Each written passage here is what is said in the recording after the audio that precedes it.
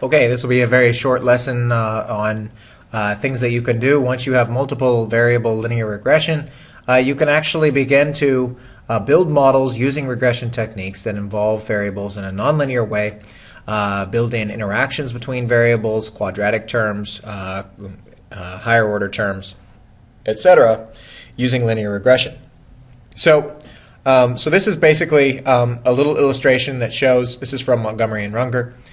It shows two variables x1 and x2, and what you can see here is that the effect of variable x1 depends on where you are along the x2 axis, right? So the slope in x1, if you will, depends on variable x2, and that characteristic of a model emerges from terms like this, where you have beta 3 x1 x2 term in addition to the usual linear terms. You got an intercept, factor effect of x1 and an effect of x2, but there's also an effect of the interaction between these two things.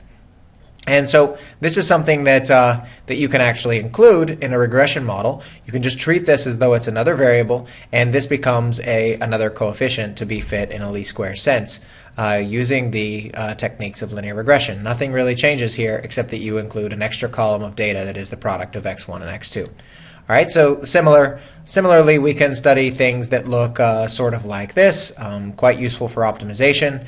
When you have data points that have some noise in them, you can think about including your normal linear model as a function of x1 and x2, but also including quadratic terms in both of those variables, x1 and x2 squared, and also these interaction terms. Okay, so those are things that come up quite a bit. For example, if you open Excel, it will ask you whether you want to make a linear fit or a polynomial fit, and it is adding terms up to the level of polynomial that you request in a single variable. Okay, so this is an example of that for a quadratic polynomial. So you can think about fitting y as a function of an intercept, a slope in x, and a quadratic term in x with some residual error. So if you have a data set that looks something like this, you can go through and use multivariable linear regression with your second variable just being this x squared. Okay, so Anova, analysis of variance, is also an important topic in multivariable linear regression. It is useful to think of the number of variables in this case as being related to the number of these coefficients k, because obviously if you're making polynomial fits, you really only have one variable x, but it may appear to increasingly high orders depending on the degree of polynomial that you want.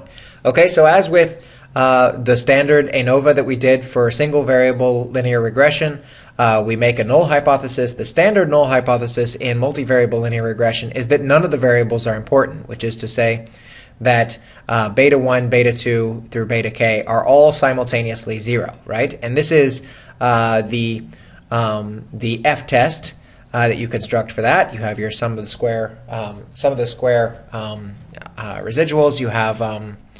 You have this regression sum of squares is this thing. You have beta transpose your data matrix transposed into y, and this is your n times your sample average, right? So this guy is in the numerator. You're dividing by k here because there are k coefficients being fit, and then the sum of square errors term gets divided by the number of degrees of freedom that you have left in your data set. So there were n data points, and there were k plus 1 coefficients here, including the beta 0 as one of those coefficients.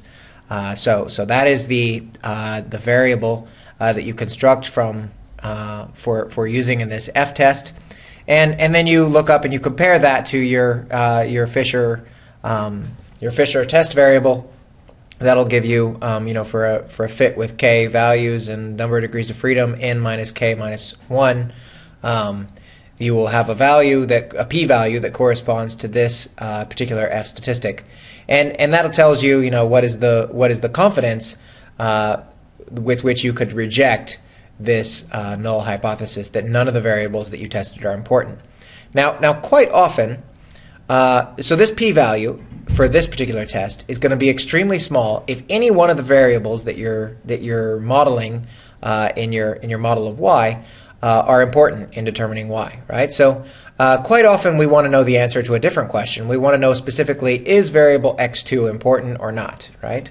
And suppose that we know that variable x1 is important, then what we might do is first go through and make the multivariable model, and then subtract away the beta 1 component, beta 1 x1 component of that model, right? So you have y equals beta 1 x1 plus beta 2 x2 plus some residual, right? Now I can take the y minus the beta 1 x1, construct a new effective column of data. So this effectively takes the role now of y, and I just look at how a linear regression of that new variable versus x2 would behave. And then apply my Anova methods that we learned in standard linear regression to this relationship between y, the new y, the shifted y, where I've removed the effects of x1, and variable x2. And that allows me to assign a p-value to the importance of variable x2. So that's something that is useful to keep in mind, that we can really go through systematically and test the importance of variables, of specific variables in our models. So with that, I think the next topic is design of experiments, and so I will stop here.